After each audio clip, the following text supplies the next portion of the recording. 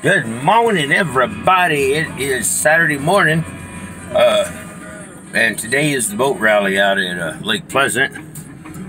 Brother heading over to the grocery store to get some water and some victuals and some snacks, and then I'm heading over to Brother Rico's house.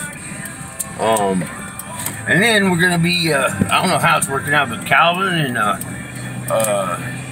Brother Andre and Cheryl are gonna come too.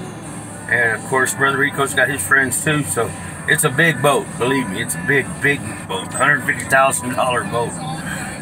So basically, his boat's worth more than my whole life.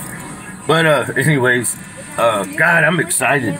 A little bit worried because I am an Irish Mexican Cherokee Indian raised by a black cowboy named John Wayne Ivory.